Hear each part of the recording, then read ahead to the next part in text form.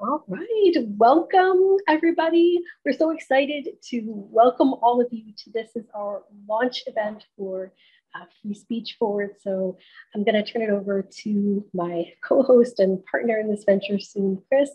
But we just wanted to welcome you all and just give you a sense of what we're doing today and, with this new venture that we're starting here. So this is Free Speech Forward. It's part of, Chris and I started this kind of broader venture that we've been calling 1776 Forward that really is focused on the ideas and ideals of philosophical liberalism, just recognizing that these are important cultural values that we want to stand up for, speak out for, create a community around. And within that broader scope of thinking of philosophical liberalism, we decided to begin our efforts here by really focusing on free speech. That we just see that as a cornerstone bedrock of what it means to have a free society and what really is valuable and important and wonderful about having a free society is the ability to think freely and to speak freely. And we wanted to be part of helping to create and cultivate a stronger culture around this value of free speech. So that's what we're launching here today. Chris will probably talk a little bit more that we really have kind of two big goals here. One is to start building a community around this value of free speech. So reaching out to those of you who've joined us today or who might be watching this video who already do agree with free speech, and then hopefully taking this message out to even more people. And then along with building community, we want to help people build skills. And specifically, we've decided to focus on the pillars of critical these as being crucial to what it takes to actually have a vibrant culture of free speech. And what we're going to do today, we had two speakers from two top organizations, and I'm so glad that two of the best organizations on free speech have sent us two of, I believe, their best speakers, and they're going to give us some presentations. That's going to be the first hour here. Then as part of this Zoom call, we're going to break out into small breakout rooms. So you have the opportunity to start meeting other people, talking amongst yourselves about these ideas. We'll do that for 15 minutes. And then we'll bring everyone back in for the general Q&A in the main room. And just so you know, we generally have 4 guidelines just to keep, for our own communication guidelines, to keep the Zoom running smoothly. So the first is, as I said, we're going to start off with everybody on mute as we have our speakers, but then there definitely will be an opportunity for people to participate. When you want to ask a question or share a takeaway, we just ask that you type exclamation point in the chat or use the raise hand function, and Chris and I will call on you and unmute you to bring you on when it's the time to do that. So that's the first guideline is type exclamation point in the chat, use the raise hand function. Second, we ask that you do keep it on topic. We're talking about free speech today. We're talking about critical thinking, communication skills, building that culture of free speech. So do keep it on topic. Third, we ask you to keep it brief, just because we've got a bunch of people coming on. So part of what we're even attempting to practice is becoming better speakers ourselves and becoming more concise in our own speaking ability. So we ask that you try to keep it brief. And then lastly, feel free to disagree with anyone about anything, but keep it courteous. Because again, that is the ethos of the free speech culture. So now I'm delighted to turn it over to Chris. He'll say all the things that I probably forgot to say and introduce you to our wonderful speakers today.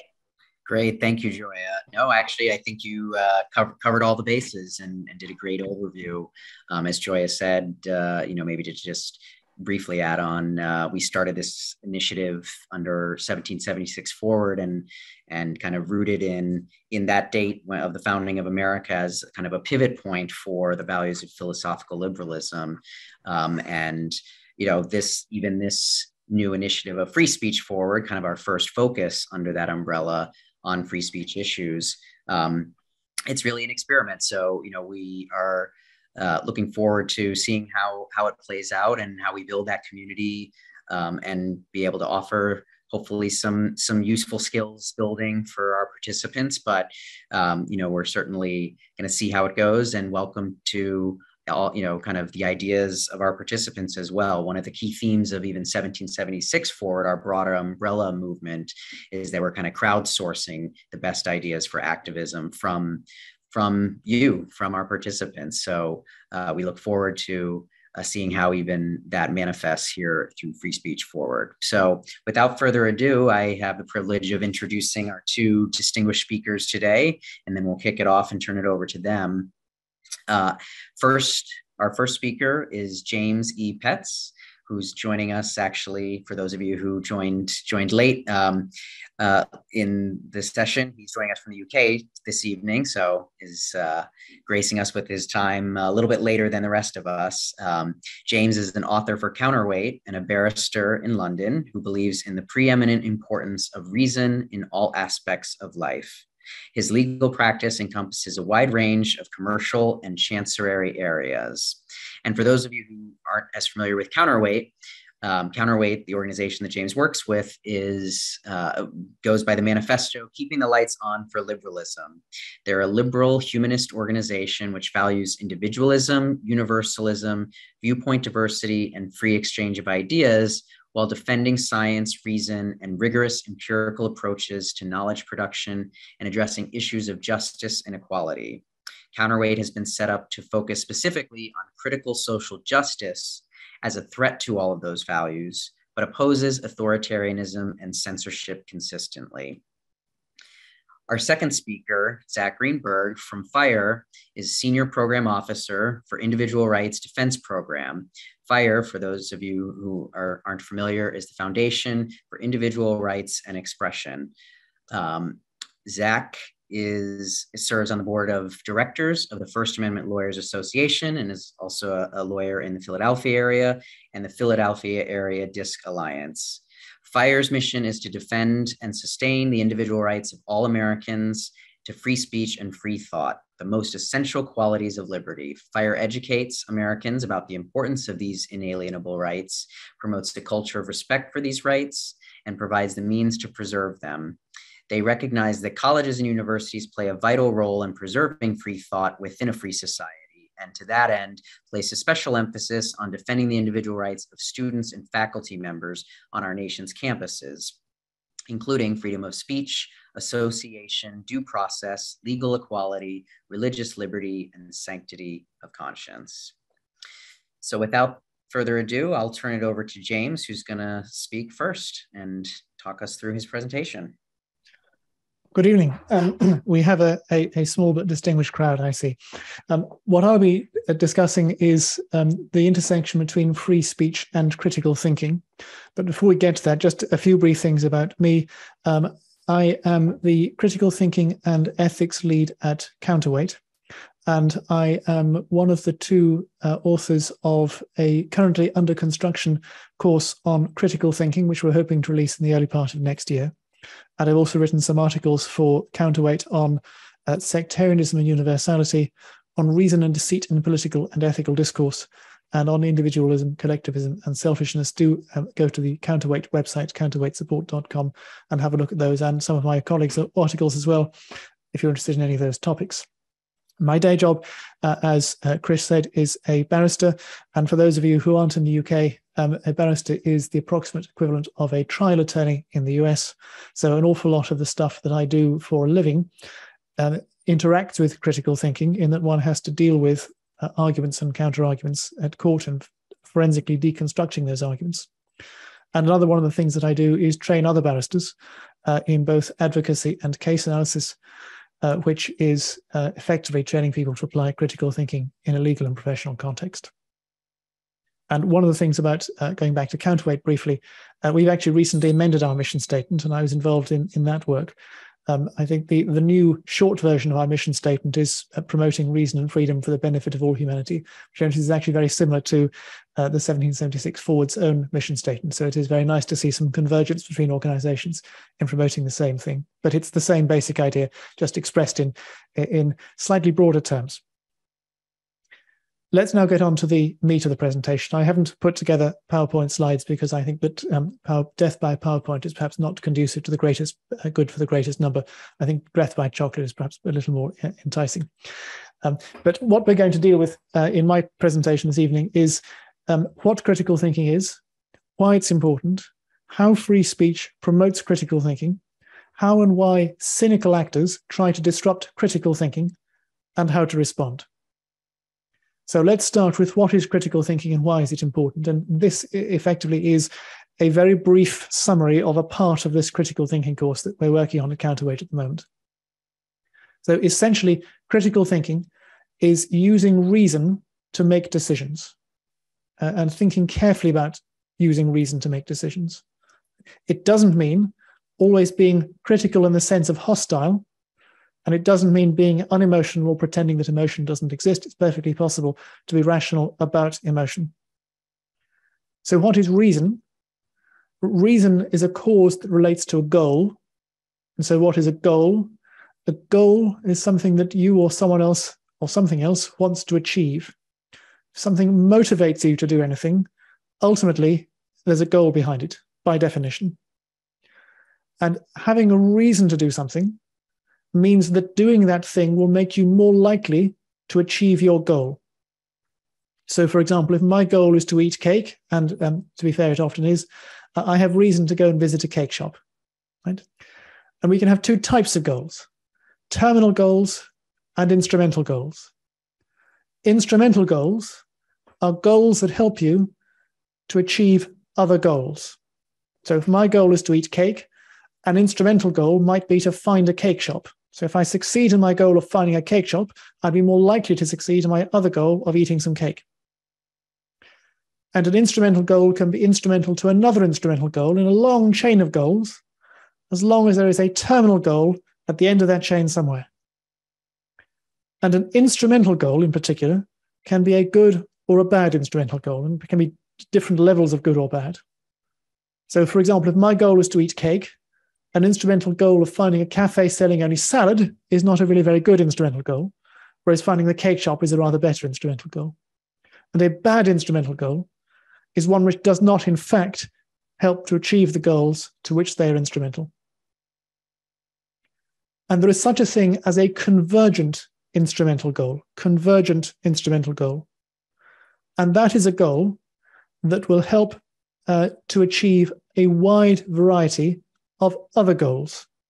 So it's instrumental to lots of different kinds of other goals. And some examples of convergent instrumental goals are knowing the truth. Right? If I know where a cake shop is, I can find cake, but I can also, if I know where the place that I work is, I can go and find some money or go to work and make some money to get some cake. And having money is another instrumental goal. If I have money, I can buy cake, but I can also buy some nice clothes. If I want to wear nice clothes, I can also buy a car, or I buy a house and have an oven to bake cakes with. And having power over other people is a conversion instrumental goal. Right? But if you have power over other people, there are lots of different things you can use that power to do, whatever it is, whatever other things you want to do. I can say, you over there, make me some cake. And so a conversion instrumental goal is one that lots of people want to have. And of course, people generally want to know the truth. They like having money, they like having power over others, even if all their goals are quite different in other respects, because those are goals that help them to achieve other goals, whatever they might be. Now, a terminal goal, as distinct from an instrumental goal, is the most fundamental possible goal for anything that has any kind of motivation to do anything. It's the goal that ultimately provides for motivation in the first place. Right? And it doesn't make any sense to think of a terminal goal as being good or bad for the thing for whose terminal goal it is. And that's because what it means for something to be good or bad for anything is precisely that which tends to fulfill its terminal goal. And if a thing doesn't have a terminal goal, it doesn't make any sense to think of something being good or bad for it at all. All right? Now, there's only a very limited and very specific sense in which it's possible to have multiple terminal goals. And I put that word in quotes because I'm not sure that there even are strictly multiple goals. And that is if they form between them or among them a coherent utility function, which means that you must be able to compute those goals, or probably better regard them as goal factors, to rank the world or rank states of the world so that any given different possible states of the world can be ranked as either better, worse, or indifferent than any other state. So it must be transitive. In other words, any given thing must be better, worse, or equal to them. And that's what it means to be computable. And really, the individual goals that form part of that utility function are not actually individual goals at all. They're just things that go into the wider function, because pursuing a function of a lot of different goals is quite a fundamentally different thing to pursuing any of those individual things as goals. This is all derived from optimizing algorithm theory. And it's quite technical in some respects, but it's really quite fundamental to thinking about reason and ethics. And it comes ultimately from AI research, artificial intelligence research. And it's been developed in that field. People haven't really started properly appreciating how that impacts on the study of ethics, because ethics has traditionally been thought of in a very unscientific and very imprecise way that's actually fundamentally unhelpful.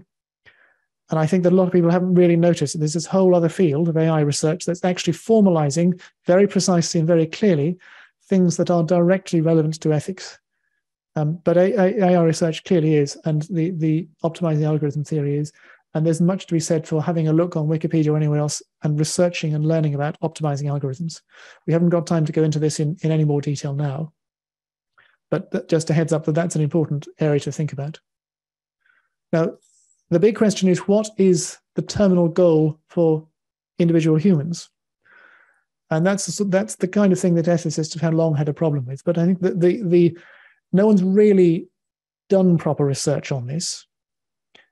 And so unsurprisingly, there isn't a scientific answer. The most plausible candidate by quite a long way is that experiencing pleasure in the sense of not a specific kind of sensation, but any kind of experience that makes you think in and of itself you want to have more of that kind of experience, or otherwise described as being happy, is a terminal goal for a person. And that's quite different to the terminal goal for our genes. Right? They have a different and sometimes conflicting terminal goal of making lots of copies of themselves. And that's their terminal goal. Indeed, genetic evolution is why there are such things as goals and motivations, and why there is such a thing as good and bad in the first place. And as is probably obvious, the achievement of one person's goals, or one optimizing algorithm's goals, that counts for genes as well, can conflict with the achievement of other people's goals. And the resolution or prevention of those conflicts is precisely what the field of ethics is, and the study of the field of ethics studies. And reason-based ethics, which is using reason to go all the way back to first principle and answer what does ethics mean, what is ethical, is a massive subject in itself and could do with an hour talk in and of itself. We can discuss it more in the Q&A afterwards if anyone would like to go into it more interesting, in more detail if they find that interesting. But reason-based ethics is one of the really important things that I think is one of the liberal values that needs to be promoted. And one of the things that we're applying in talking about free speech. But it's not just other people's goals that can conflict with your goals. Other things' goals, as I said, your genes' goals can conflict with your goals too.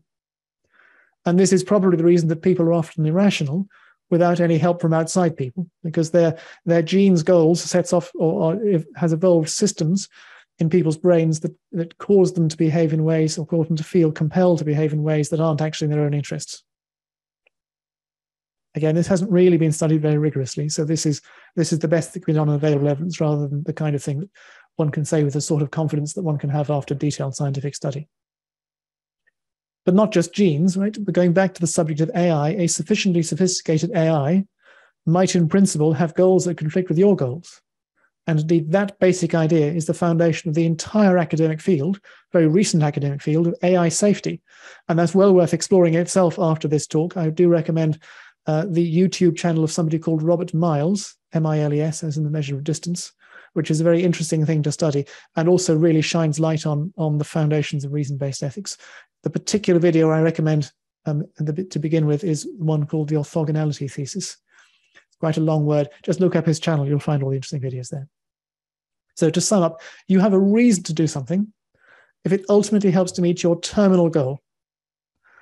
And critical thinking is thinking carefully when making decisions to make sure that those decisions follow those reasons.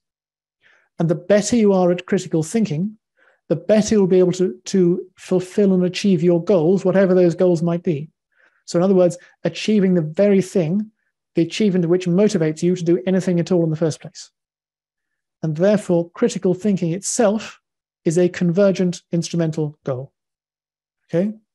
Now remember, your goals sometimes conflict with other people's goals. So sometimes other people have an instrumental goal of stopping you from doing critical thinking so that you don't know that your goals conflict with other people's goals, and so they stop you from achieving your goals because those goals conflict with other people's. Now, acting on that incentive to behave in that way is fundamentally unethical, and we'll come on to why in a moment, if it's not already obvious, but it's a very common kind of unethical behavior. And it's the intersection between that and achieving your goals is where free speech comes in. So what do I mean by free speech in this context? In this sense, in the sense that we talk about in the field of ethics, free speech is the freedom to communicate ideas or facts, or to challenge other ideas or claims about facts without coercive restraint. Now, of course, it's possible, in fact, quite common, for people to communicate false information, claiming to be facts, or ideas based on false premises or bad reasoning, even without coercion. But fundamental to the principle of free speech is the understanding that the risk of misinformation, deliberate falsehood, and incoherent claims is much greater when what people may communicate is controlled by coercion rather than when it's a matter of choice. And this is because whoever has the power to coerce, whatever their political views, maintaining and increasing that power is a convergent instrumental goal. In other words, whatever your political instrumental goals, you'll be able to achieve those goals, whatever they might be, more easily if you have more power. And therefore, any politician of any persuasion will always tend to try to increase her or his own personal power. And that goal, that convergent instrumental goal of increasing one's own power, for people who already have lots of power, will often conflict with other people's goals, such as everyone else's convergent instrumental goal of knowing the truth and applying critical thinking. So people who have power will strongly tend to use that power to get more power and to keep the power that they already have. And other people knowing the truth about people who have power, about how they behave, about the consequences of how they use that power, will often conflict with the powerful person's goal of maintaining and increasing that power. Right? So powerful people have a strong incentive to suppress the freedom to communicate true information and to engage in critical thinking, to question and challenge their ideas and their claims. And history has demonstrated, and I don't think you need examples, I imagine everyone here well knows all the examples, that this power will be abused in every possible way at every opportunity by anyone who has that power. And this isn't confined to governments, although government's the paradigm example of this. People with any kind of power, even a trivial or tiny sliver of power, are liable to use it in this kind of way unless there's some proper countervailing constraint that is powerful enough to counterbalance it. To give two examples of a great many that could be made, directors of a company, for example, might abuse their power over their employees to prevent their business strategy from being questioned. So their shareholders don't realize they have a reason to remove them. They may punish their employees for speaking out, or may compel their employees to falsify information, for example. Likewise, academics whose career success and therefore their own personal wealth and their own personal power over other people depends on being thought of by others as having an accurate and useful understanding of the world, may abuse the standing in which they are placed to try to stifle questioning of those claims, or to stifle the emergence of contrary ideas to those claims, ideas that explain the world more clearly than their own ideas.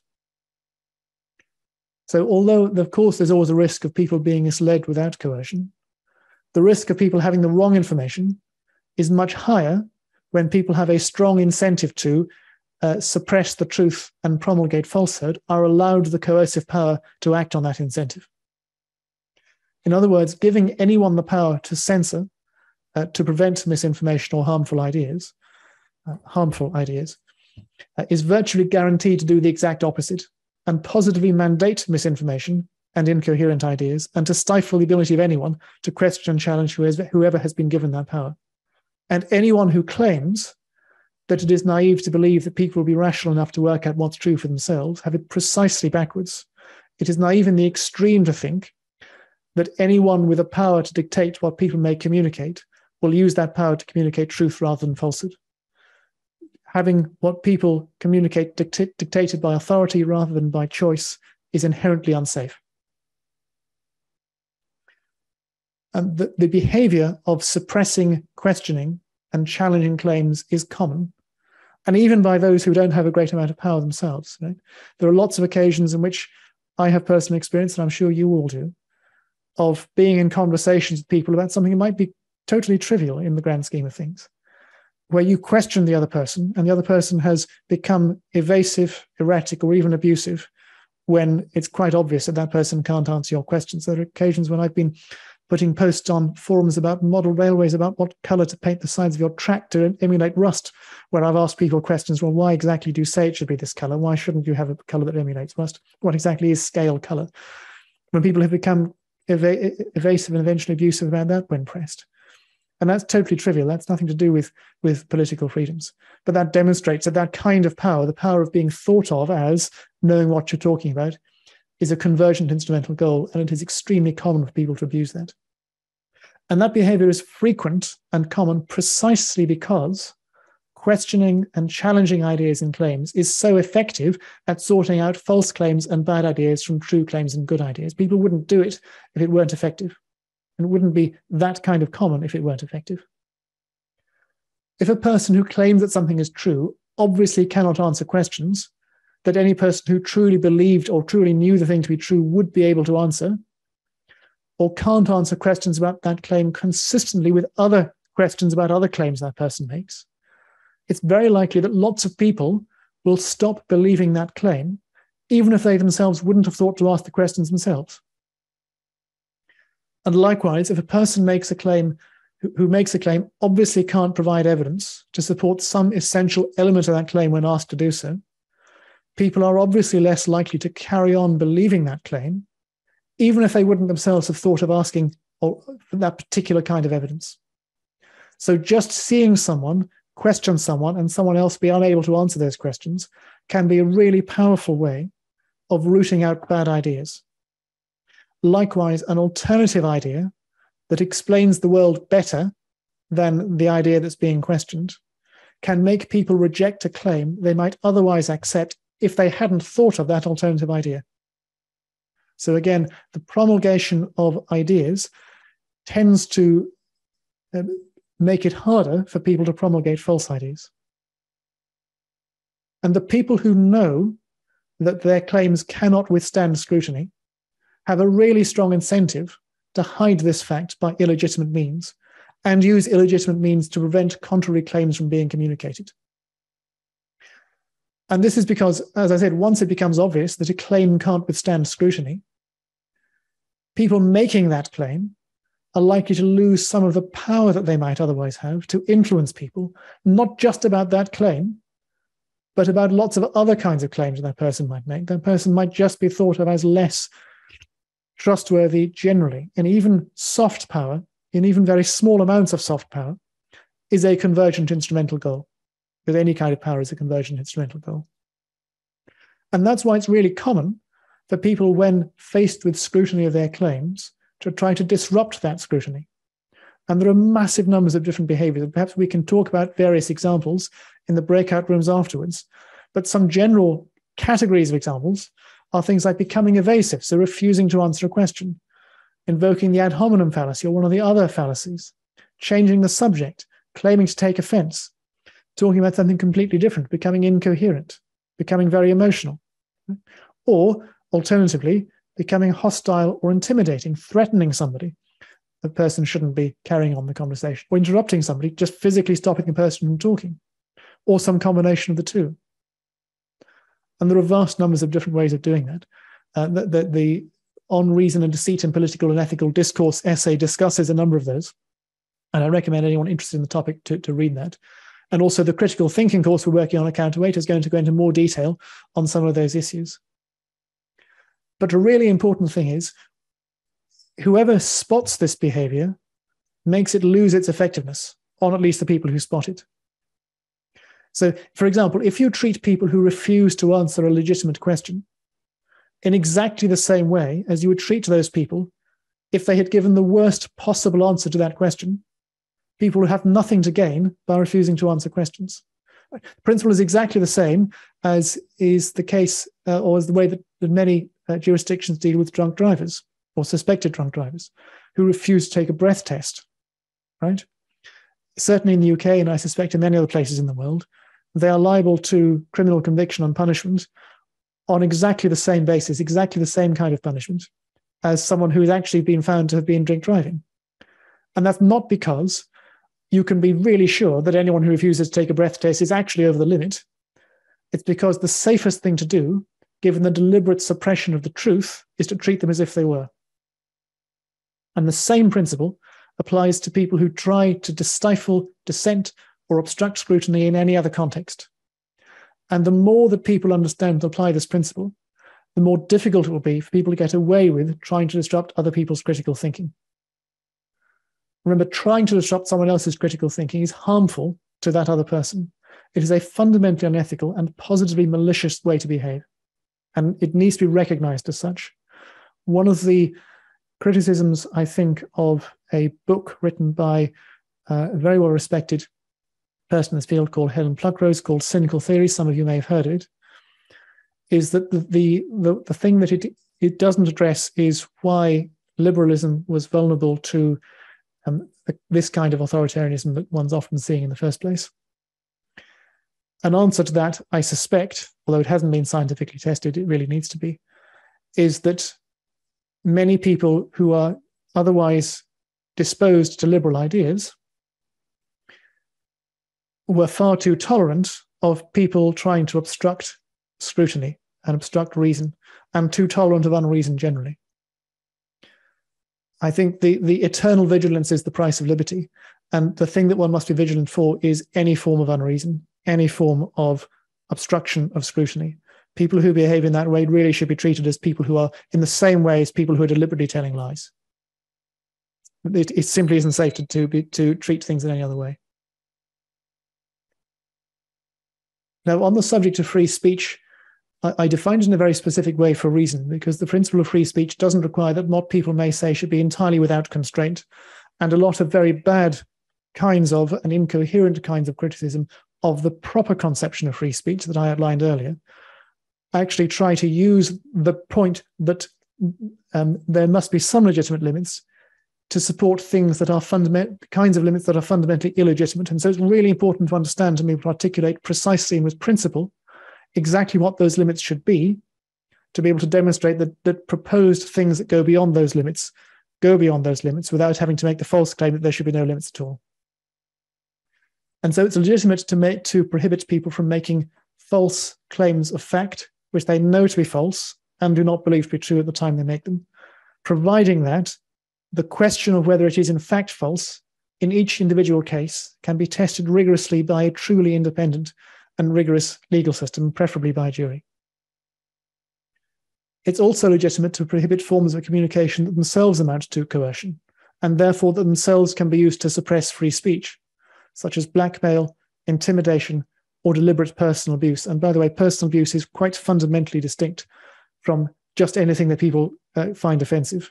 And not understanding that distinction is one of the things that people who wish to suppress for cynical reasons, suppress freedom of speech for cynical reasons, cynically use to try to disrupt the scrutiny of their own false claims about free speech. Freedom is at its greatest when people's freedom to restrict others' freedom is effectively constrained. And that's why people in a truly liberal democracy with a rule of law are much freer than they are either in anarchy or in tyranny. And free speech is exactly the same as any other kind of freedom in that context. So in conclusion, knowing the truth and applying critical thinking are convergent instrumental goals. The more that you and everyone else is able to do this, the better off they will be. Having power over others is also a convergent instrumental goal, but unlike the first two, it's something that only very few people can ever have at the same time. Maintaining and increasing power over others often requires stopping those others from achieving their goals of knowing the truth and engaging in effective critical thinking. And so the greatest good for the greatest number is better served by stopping people from having the power to suppress or disrupt critical thinking or knowing the truth.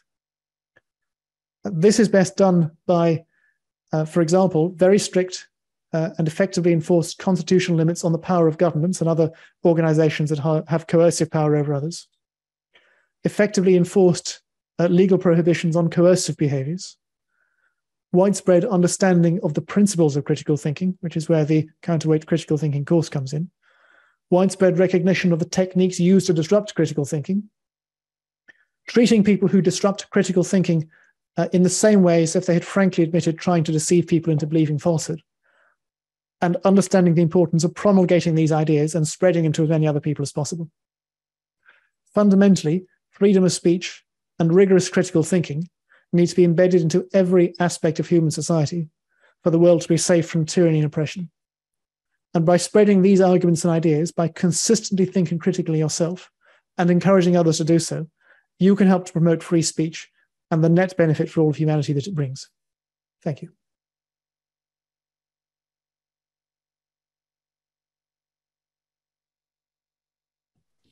Great. Thank you, James, for that. We will turn it over to Zach now for his presentation. Thank you, James, for that really wonderful summation of critical thinking, free speech, and your goals. That was really interesting. I think we all learned a lot from that. I have to say I'm a little less well versed in goals and critical thinking and those kind of psychology of that. As a lowly First Amendment lawyer in the United States, in America, but I'll try to do my best to follow that up. First of all, I was going to say hello, everybody. It's great to be here. Thanks so much for tuning in, and thank you to James and our host for just having this event. It's really great to talk about free speech anytime, anywhere.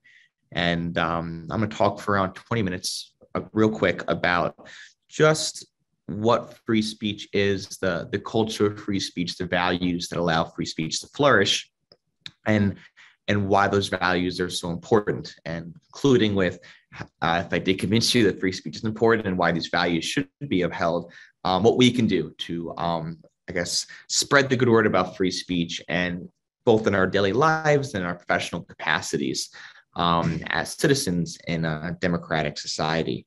So just going off, starting right away, Zach Greenberg, Principal Attorney of FIRE.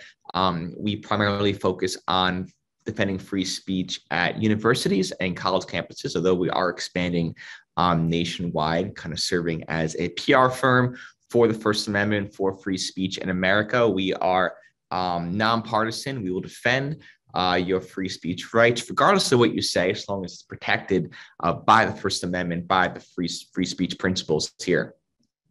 And I just want to talk about what free speech is. And many people believe it's simply a matter of the words we say. And that definition is pretty limited because, at least in America and generally understood internationally, free speech is also freedom of expression. It is the clothes we wear. It's the movies we watch, the people we hang out with. It's the God we worship or not worship. It is how we express ourselves. And this principle is incredibly important because it is not only about creating, like James was saying, the best ideas for society and figuring out how we can make sure that the best ideas are heard, how we can innovate and actually have a discussion of the most important facets of our democracy. It's also a matter of personal autonomy. It's a way that we can express ourselves, and it's shown that people get tremendous joy by being able to express themselves, whether it is just the clothes you wear, the movies you watch, just being able to get out there and let your freak flag fly, like we say sometimes in Philadelphia, is incredibly important. From everything from your favorite sports teams to issues of increasing importance, being able to express yourself is a matter of personal joy for many people.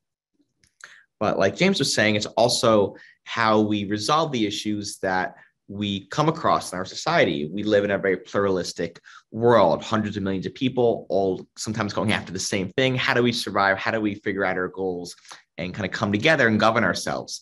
And people start in kindergarten, and there's a common nursery rhyme saying, sticks and stones break my bones, but words can never hurt me. But that's not really true, because words are incredibly powerful. The words we say determines who lives, who dies, what laws do we have, who rules over us, who becomes president, all that stuff. It's incredibly important to have the freedom of speech, because it determines these really important societal factors as well.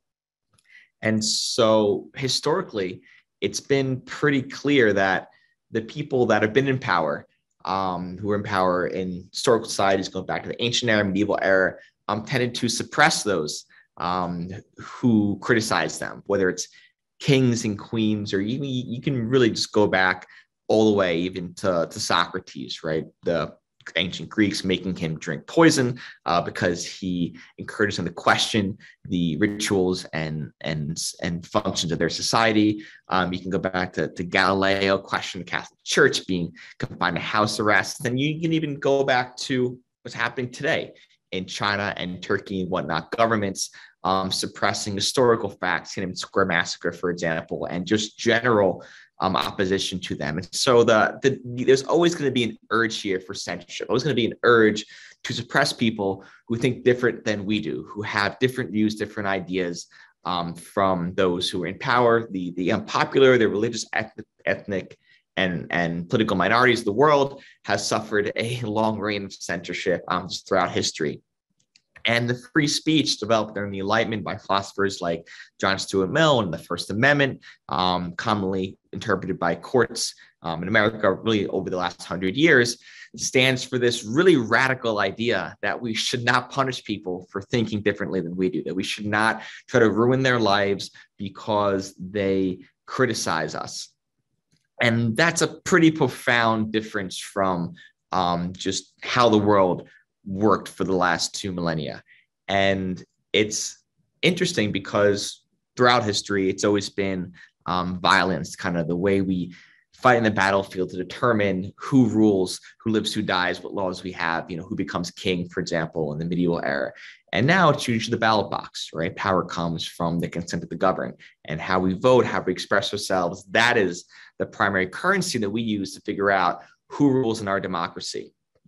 And so that brings us to modern day. And the modern day conceptions of free speech really just involve how we talk to one another on a personal level. And the biggest, I guess, misconception about free speech is that there's really no room for hate speech, for offensive speech, for violent speech. And under just basic First Amendment principles, offensive speech is protected, right? This radical idea that we should protect speech that offends people is what we try to protect here at FIRE. It's what we try to uphold in college campuses and nationwide. And when we talk about offensive speech, we're talking about the worst speech out there, right? We're talking about Nazis, racists. We're talking about sexists. Talking about just people denying to their existence, calls for violence, but not actual true threats, of course, which are unprotected. And the question is here, we're trying to answer is, why do we protect this speech? Why do we let the Nazis march down in the Jewish neighborhoods? Why do we allow the bigots and sexists and racists of the world online, on Twitter, spouting their odious ideologies? And the answer to that, we say at FIRE, we believe, is that the freedom of speech is a looking glass. It allows us to see the world for what it really is. And we are always going to be wiser and safer for seeing the world for what it really is. This is personified by a very famous speech by a neo-Nazi at Brown University in the 1980s, which is anecdotal evidence. People were saying, why should we allow this person to speak in our community? Why should we allow Nazis to talk? And a Jewish student got up and he said to the class, if there's a Nazi in the room, I want to know who they are, so I know not to turn my back to them. If there are Nazis in my community, I want to know who they are. It's my own personal safety that we allow the widest story of views in our society to be expressed. That way, I know who these people are. I know what the world is and who people actually think. And I talked to a lot of high school students. I actually talked to second graders a couple months ago. I'm like, how do I explain free speech to second graders, right? It's like really difficult to distill these concepts like James, very adequately did and very skillfully did that are complex and convoluted, and how to explain this to like regular people, right? Not regular people that are like 9 years old. And said to them, like, look, your classmates around you, some of them might like you, some of them may not like you. Don't you want to know? Wouldn't you like to know who wants to play with you, who want to play with you? Isn't it important to you to figure out which people around you act, what they actually think about you, what they feel? Like, yeah, it does. And high schoolers like just want to know, like, who wants to take you to prom, who doesn't want to take you to prom, who hates you, who loves you. It's important to figure this out. But of course, in our society, as an adult, as a professional here, just seeing the world for what it is, knowing who people are and what they think is incredibly important. It's so important that we should allow them to say things that may even be wrong or false or bad or harmful or offensive, because knowing that's more important than not knowing that. If somebody holds these views, then we should know who they are. We should understand where they're coming from here. Maybe we could even convince them. That brings me to the free speech culture. The second part of this whole thing is that free speech is a looking glass. And what do we do once we see? Once we understand what the world is, what is around us, once we express ourselves, how do we actually function in society, right? Once you discover that all your neighbors are Nazis, like, what do you do from there, right? So the primary free speech value, the free speech culture here, what we try to instill in college students, in professors and attorneys around the world, is that it is vitally important for people to seek out those with whom you disagree, to get out there and actively encourage yourself and encourage others to talk across the political aisle. For Democrats to talk to Republicans, liberals to talk to conservatives, yes, even Nazis talking to Jews, even KKK people talking to Black people. It is important to just have that dialogue, have understanding, have just a talk about it, and to really understand each other, because I understand that communication that builds trust, that builds commonality. And a large driver of hate in this country, at least in America, I'm sure on the world, is ignorance. And just the retreating into people's echo chambers, the not even in talking to those who you disagree with, is only going to fuel that ignorance and that hate. And based on studies that we've seen, and we have to see this every day, we also actually poll college students here at FIRE.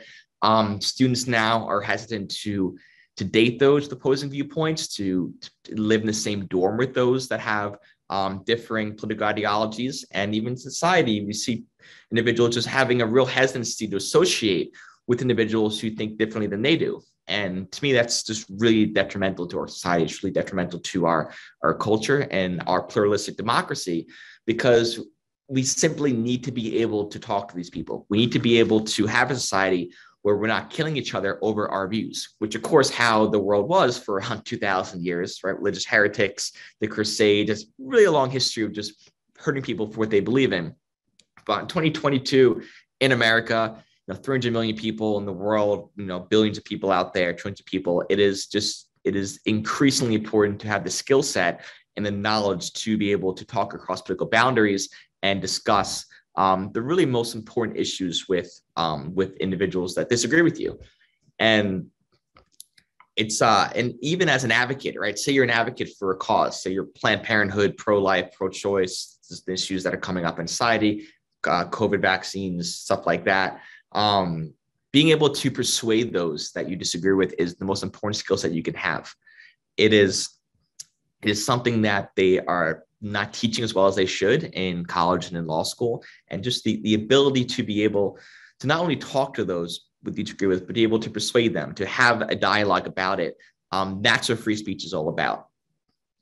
We try to teach people that the way you argue, the way you most effectively argue is not by attacking straw mans. With arguments, you attack their best arguments.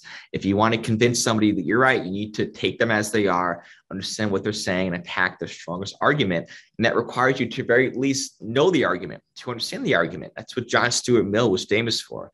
He who knows only his own side knows nothing of that, as I'm paraphrasing him right now. Going back to Cicero in the Roman times, you have to be able to understand what your adversary is saying, what they're doing, and talk across these boundaries. And so if there's any two things you take away from this talk right now, it is that the freedom of speech, First Amendment, protects hateful and offensive speech for good reason. Seeing the world for what it is, the looking glass. And number two, it is to go out there and talk across political boundaries, seek out those with opposing views and not demonize them for simply having these views, and try to have a discussion with those. Who knows, you might find some more commonality. You might find common ground, being able to realize you're both human beings living in America, living in the world, and you can go from there. And finally, I should just plug that, we have a lot of information about free speech, about students' rights, and about the culture of a pluralistic, tolerant society at thefire.org on our website. Check it out. Everything we do is free. Get in touch with us if you want to make your school better for free speech. If you want to talk about free speech issues, we are here. This is my dream job. We do 24/7. We love it here every single day. And so feel free to reach out to us once again at thefire.org. And I look forward to discussing these issues with James and the rest of the audience here further.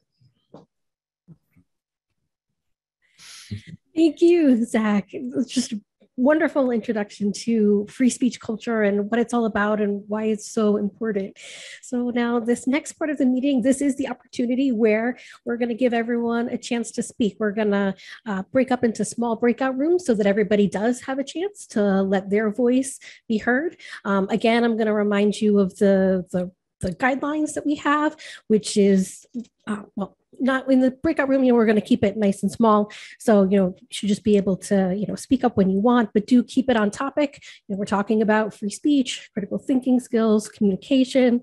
Keep it brief so that everyone does have a chance to speak. And it's also your opportunity to practice listening skills, which I think is, as we even go on with some more of our programming here, we'll think even more about how listening fits into communication. And then also feel free to disagree with anyone about anything, but keep it courteous. And Chris had some guidelines to share of just giving you some prompts for things to maybe think about to bring up when we're in the small breakout rooms. Yeah, sure. Thanks, Joy. Yeah, so I think, this is meant to be interactive and how we get to kind of know each other and build this community. So I think some prompts or things to maybe take into the breakout sessions with you. First, introduce yourselves, let everyone know who you are and kind of what brings you to the free speech movement, what interests you on that. It might be interesting to share those anecdotes, maybe talk through some insights or key observations that you took away from the speakers. And then perhaps as we prepare to come back for the Q&A session after the breakout sessions, if anyone wants to walk through specific questions they have for the speakers, if there's multiple questions within your group, it might even be a useful exercise to kind of come up with what you think is the best question or, kind of a key observation or insight that you take away from the speakers. And then we can kind of use that as breaking off for the discussion at the end. So with that, I think, Joya, do you want to set up the breakout? Creating breakout rooms now. Or perhaps while we're waiting, we can. There's one other thing that I might mention while we are waiting, and I'll put something in chat. One of the things that Counterweight is in the process of doing at the moment is preparing for a conference about liberal approaches to diversity, equality, and inclusion. The conference, I'll put the link in the chat now.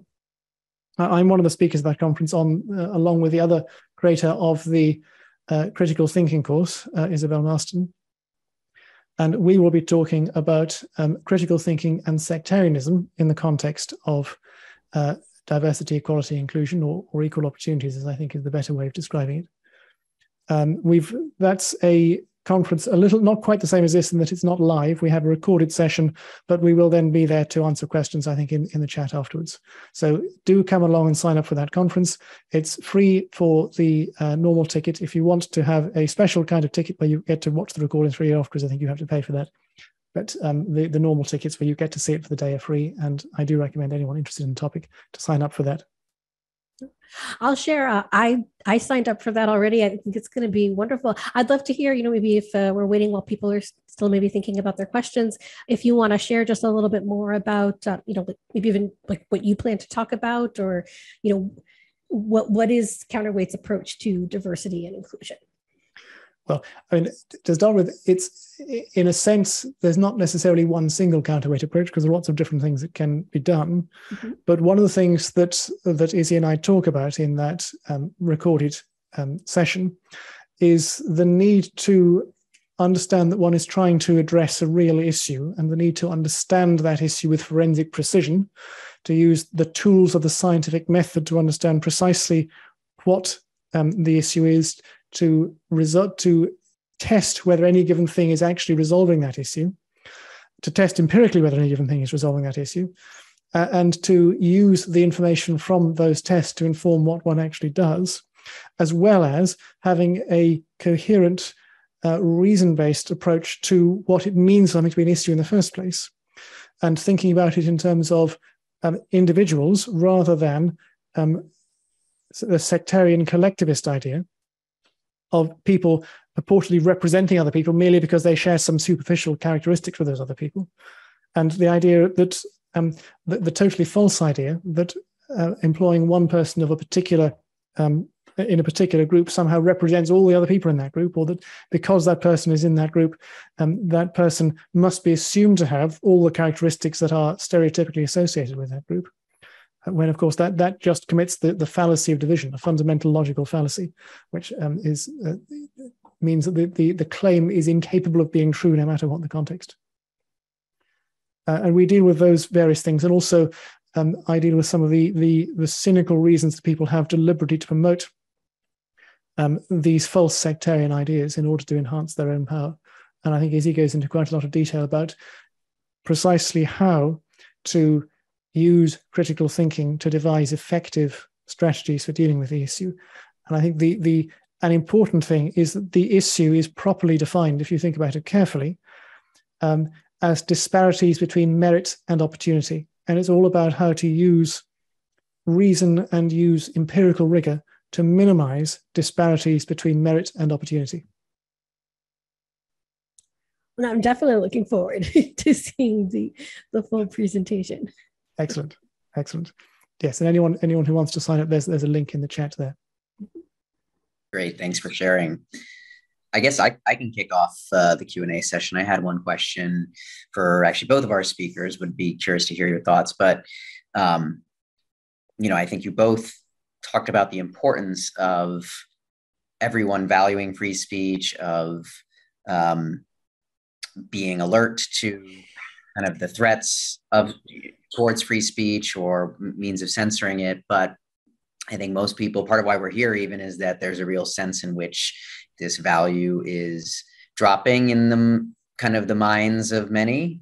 So I guess my question is, what are some of the ways that you found effective in your practice or work to kind of raise awareness and encourage greater adoption of this as a key value, a key kind of cultural, political, social value among just people you encounter, people you're working with, just the general public?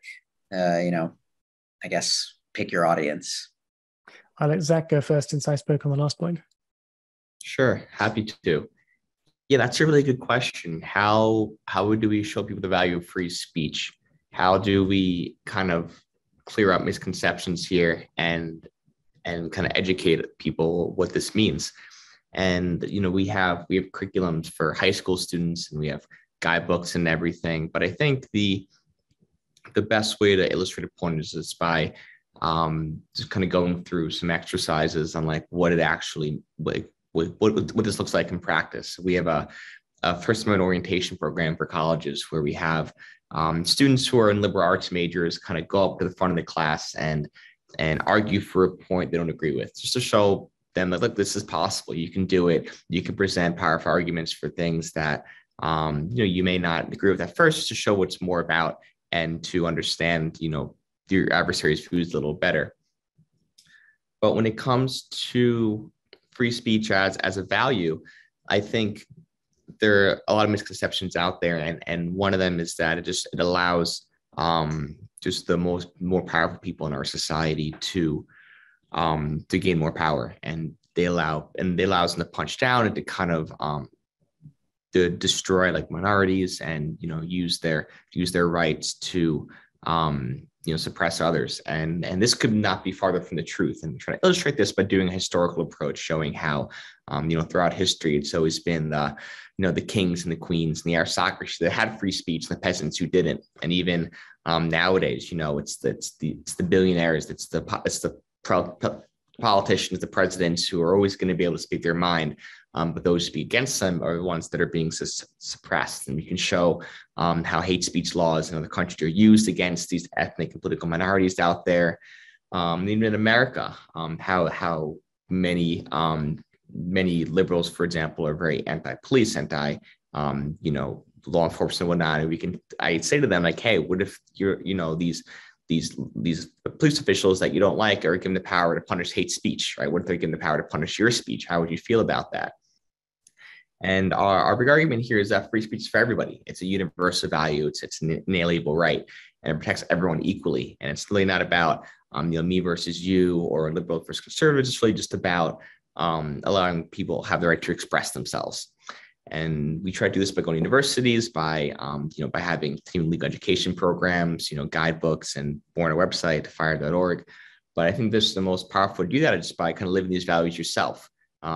Like when in college, we used to bring the liberals and the conservatives together for debate and discussion. We used to go to each other's meetings. We used to provide food, bring people for debates and everything, and have kind of show that even on the most controversial issues, that this is possible. You can talk across lines, showing people what it means, and kind of giving them a guide to doing that themselves. And hopefully it works. I think just being able to see that is believing it. And if they take anything away from that, it's that it's possible, and they can spread it to their friends and their family as well. I think I probably have less practical experience of actually promulgating these things in the field than Zachary does. And I don't really have, I tend to take a very strict forensic view of these factual questions, and I don't really have clear evidence about precisely what the best things are. So I can only say what I suspect is important.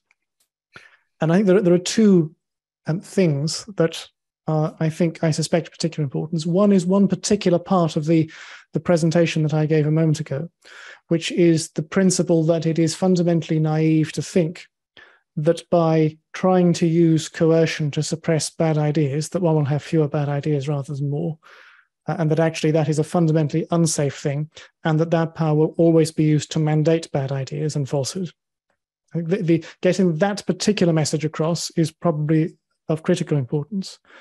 And the second thing of critical importance is making it very clear that advocating for free speech is not the same as advocating for some far-right view, which I think is the kind of thing that some people get the impression of.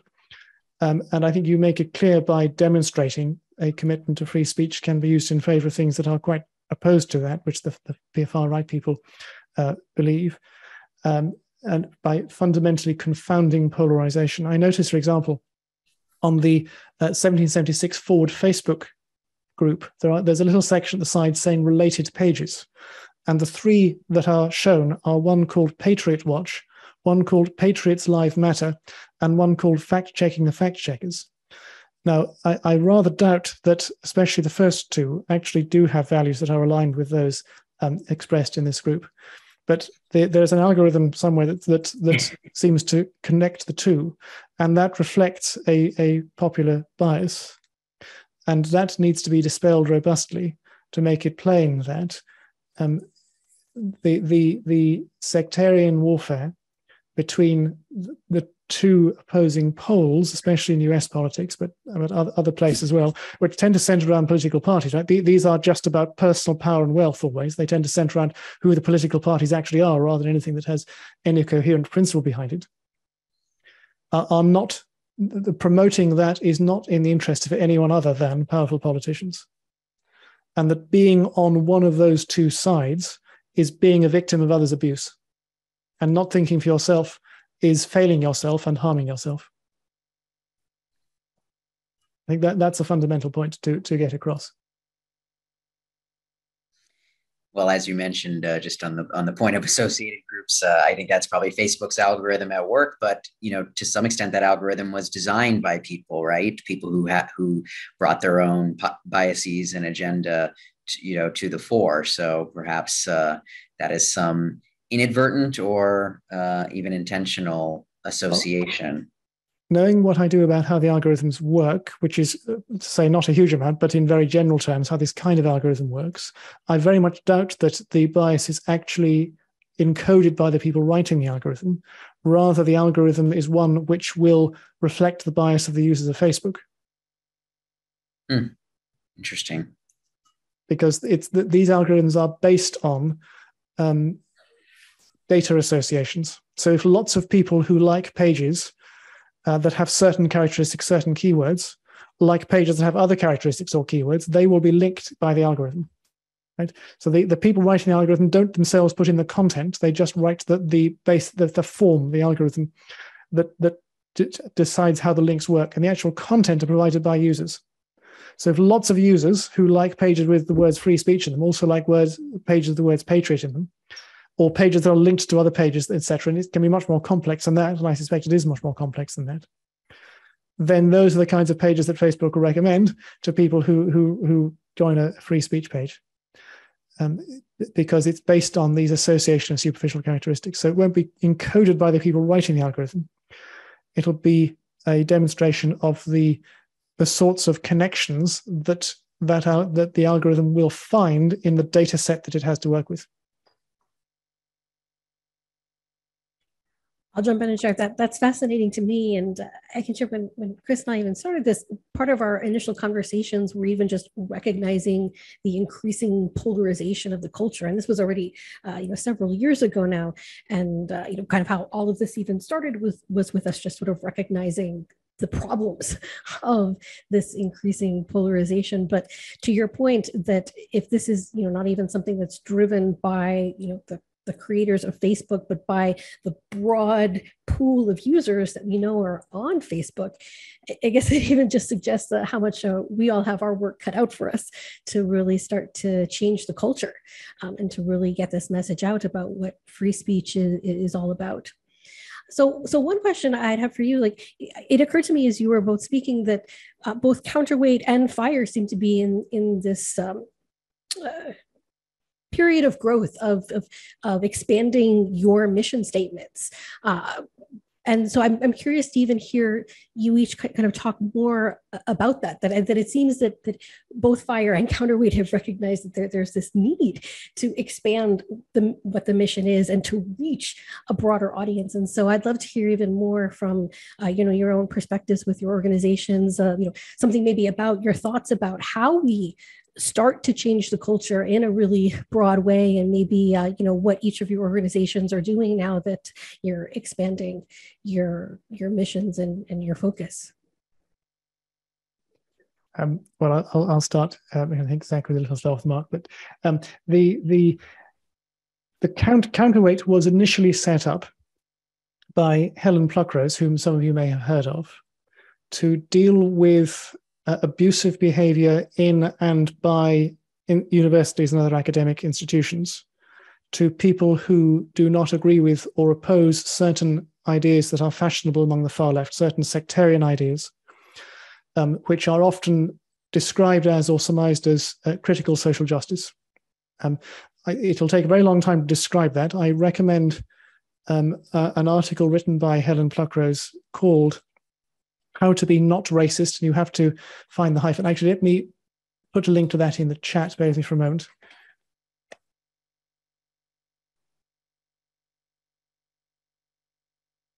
She describes it very well in detail there, and that's 25,000 words, so we won't be reading that this evening, but do go and have a look at that. But sectarian ideas, in simple terms, which are promoted and are inherently incoherent, and whose promoters use abusive, oppressive means to prevent people from questioning the ideas because they know they are incoherent and false. And that's a very specific political issue that arose in relatively recent times, in about 2010s. And Counterweight was founded because a number of people had been subject to systematic abuse and really quite serious consequences for them personally as a result of that quite extreme abuse. And it was founded as a support organization for people who had been subject to that abuse. And as a result of that, the initial focus tended to be on abuse from a particular political perspective. That is what's often thought of as the far left, although it's really, the conceptions of left and right are totally arbitrary, have no relation to principle, change fundamentally over time, and I don't think are a meaningful guide to anything to do with actual principle of political or ethical thought. But what is often thought of as left-wing politics, or at least what now passes for left-wing politics, if you actually look at the history, it means something quite the opposite to that. But as we matured and grew and took in more people in the organization to run the organization, many of whom themselves had been victims and had turned to Counterweight for the support aspect of things, we grew a community of people who had an appreciation that the problem was much broader than that. And it really isn't just about one particular political perspective.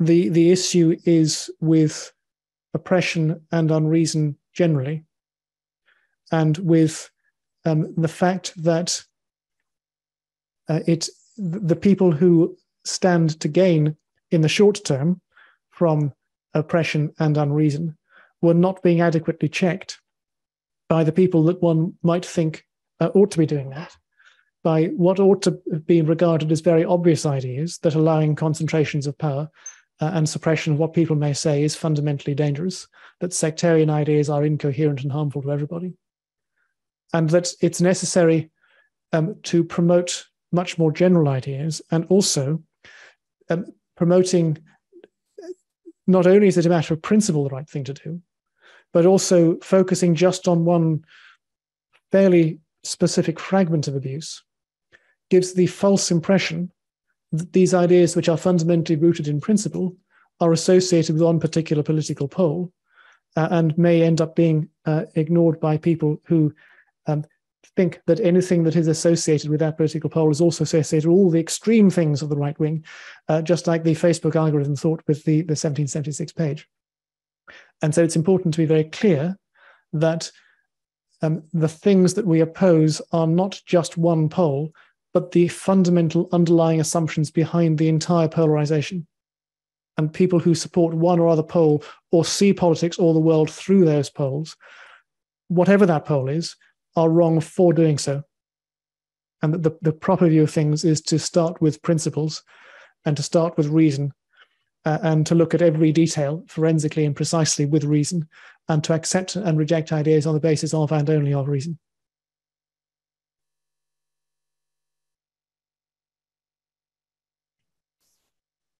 Sure. I just want to talk a little bit about FIRE's mission, kind of what we try to do.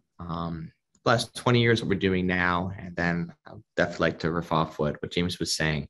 So since 1999, we've focused primarily on college campuses and trying to ensure universities are bastions of free speech, that these institutions teach students how to think, not what to think, that they're able to support a wide diversity of ideas and views, and that they adhere to their legal obligations to defend the First Amendment as public universities or as private schools, the promises they make to their students to defend their free speech rights. And so we've been trying to put ourselves out of business for around 23 years now. And the problem is, of course, getting a little worse when it comes to just the polarization, like James was talking about, and the general lack of a free speech culture in many universities. Though it is getting better in some facets. Speech codes, policies that restrict free speech are going down. They're being challenged in court, litigated against, legislated against, and many universities are becoming places where at least their policies don't openly restrict free speech rights, even if the culture might do so. But fairly recently, we decided to change our name and go nationwide, really focusing on educating the public about our rights, and really the focus is on courtrooms, campuses, and our culture, right? Trying to ensure that in America, people overwhelmingly believe in the right of others to freely express views different than their own, and to expect that their laws and their educational institutions reflect and teach this belief. And so it's really just a matter of universities, society at large, valuing free speech. And we do this through education, advocacy campaigns, just showing the value of free speech, but really starts with the students on universities, their student groups. Having a university with a wide variety of student groups, allowing the student groups to advocate for the views that define them and to show people what free speech is and what it isn't, is really what we're trying to do. And just going to what James was saying about this polarization, and I think this is really tied up with cancel culture, which is of course a term that has many definitions, but just putting one out there, just the notion that we should in our society punish people, make them lose their jobs, their careers, and kind of make them person non grata because of their views or actions. We're really focusing on views here. This notion is really detrimental to a free society because it presumes, like James was saying, that those that have opposing views are not only wrong, but they're bad people, that we're demonizing them. We're having this discussion across political lines, but when we're talking to somebody with these views, in the back of their minds, we're thinking they're not only wrong, they're morally bankrupt, that these views they hold are violent, they're extremists, they're the big catchword now is a threat to our democracy, right? Undermining, or another phrase people use is they're undermining the existence of certain other groups of people. And so it's a convenient excuse to use these terms because it means you don't have to engage them, you don't have to argue with them. If somebody is out there, you can label them as a democracy hater. You don't have to address what they're saying. And it's a convenient shortcut, but it's not really helpful to engaging with them and persuading them, because if you insult your adversary, you're not going to engage with them, right? You're not going to have a discussion with them as you come off the bat saying they're an awful human being for what they believe. And so a lot of polarization really comes down to this in-group, out-group theory, that people that are different than me, hold these different views, are in fact just awful people or just not, a part of our society. They shouldn't be here. And you can see this both on the left and the right? Trump saying people don't like America, can go back to countries they're from. Liberals calling Trump supporters threats to democracy, they should be thrown in jail, for example, or insinuating that they, are not part of our society. And it's becoming worse. It's becoming an issue that preventing people from talking across political boundaries. But I think the solution here, the way we support free speech culture and reduce polarization, is finding commonality, finding common ground. And I'd like to just briefly tell the story of Daryl Davis, who many of you know, may not know, but he was a jazz musician who made it his mission. He's a Black man, to understand the Ku Klux Klan, the KKK, what they're all about. And his whole theory was, how can people hate me if they don't even know me? Kind of the root of hatred is ignorance here. And he made it his mission to learn as much about the KKK as possible. And he did this by scheduling interviews with current members of the KKK in, I believe, the 60s and 70s and 80s. And of course, he was met with hostility. He was called the N-word many times. It was difficult for him. But once he started talking to these individuals, they discovered they had common interests. They some of them even like jazz, and they would come to his jazz club and hear him play, and they would talk to him and his family, and he would go to their rallies, and they became friends. And to this day, he is the largest collector of KKK robes. He has robes of Grand Wizards and Imperial Dragons, state and federal level leaders respectively, because many of the individuals he met renounced their views, left the KKK, and sent them his robes because they actually met a Black man, understood him for who he is and why he's coming there. And if Daryl Davis can talk to KKK members, your local Trump chapter can talk to Bernie Sanders supporters. Your local conservative group can talk to liberals. Your local Israeli group can talk to Palestinian group. We can do it. It's possible. It's been done before. You can do it again. And it's really important to understand that this polarization now, it's not the most extreme polarization we've ever had in our society, right? America had a civil war. That happened, right? North fought South, brother fought brother over the issues of slavery, states' rights. We can go into that in a whole separate talk maybe next week. But, we literally were fighting the streets, right? Hundreds of thousands of people died in the Civil War. It was a big deal. And so people slapping on Twitter and having these sort of debates online, calling to the names Even, the acts of vandalism, it's bad. I'm not saying it's a good thing, but it's not the worst we've ever done. And we can get out of it and we become, a more united society that can kind of agree, disagree, and talk across the differences without a civil war and without killing each other. I'm confident in that, but I do believe it has to be through free speech. It has to be through talking with those you disagree with. It has to be part of this culture. And this polarization, it's going to go two ways. Right? It's either going to spiral out of control, or it's going to kind of go down to manageable levels here. So hopefully, with the great work that James' organization is doing and what FIRE is doing, we can have a more tolerant pluralistic society going forward. Well said. I think everyone here at least shares that goal. And it's interesting to hear you say that you guys made the decision a few years ago to kind of pivot to the culture at large. So I'm just curious: are you guys is facilitating those types of engagements between opposing groups? Is that part of your new mission as you kind of go beyond the university environment, or is that something you guys have thought about? Yeah. We try to right now a lot of our new mission is, a lot of it's mostly in the form of litigation. We're trying to ensure that government actors outside of universities support free speech. We just had a lawsuit drop against the New York State Senate for blocking people on social media. Government can't block its critics, pretty simple like that. But yeah, we've enlisted, athletes and celebrities. We've established we're having student groups, we're guiding them to kind of have these kind of debate-centered focuses here, bring in speakers, for example, and have the discussions that, show what free speech is all about. So really focused on the kind of college level, and then the nationwide level, the civil society at large.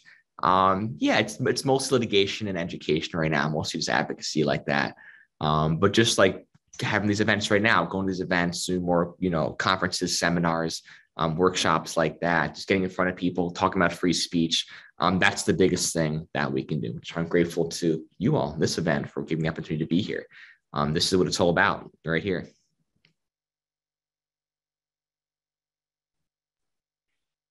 Thanks, Zach. So I guess we have a few minutes left. If anybody else wants to, ask any questions, again, you can always just put exclamation point in the chat, or really even just put your question in the chat at this point if there's something you want to ask and you don't have a microphone to be able to ask it. And otherwise, I'll just turn it over to Chris if you have any last thoughts or questions and want to take us out. Can I just say briefly, while we wait for questions, I think I referred in the talk to Robert Miles' YouTube channel about AI safety. I'll post a couple of links in the chat if anyone's interested to some of the more interesting videos about that.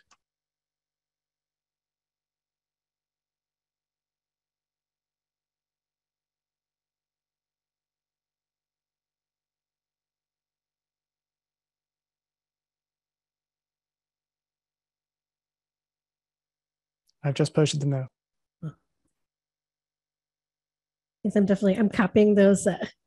Definitely going to go watch this later. All right, Chris, did you have any last questions, or I guess you could take us out here? I realized I was on mute talking to myself, as I often do.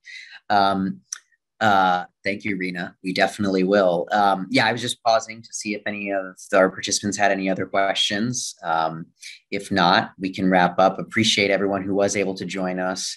Many thanks to both James at Counterweight and Zach at FIRE for joining us for this really engaging discussion. I think, Zach, you put it perfectly at the end there of, just kind of continuing to engage with each other through forums like this. And thankfully, with modern technology, we're able to do it across even oceans with James, is what we're seeking to do and to start. And so for those of you who are listeners here, both live and kind of viewing the recording, this is just the first of what we hope to be many such sessions. So stay tuned. If you want to follow us on any of our social media, again, the organization is 1776 Forward. And then our website is 1776forward.com. We have a page there on the Free Speech Forward initiative. We plan to follow up with future events just like this one as we continue to build our community. And certainly we welcome your suggestions or ideas on topics you'd like to see covered, speakers that you may know who are working in this area and recommend for discussion. We would love that. Again, we're all about crowdsourcing everyone's ideas, not really a top-down model, just being led by Joy and myself. So give us your best ideas. You can email us at hello@1776forward.com.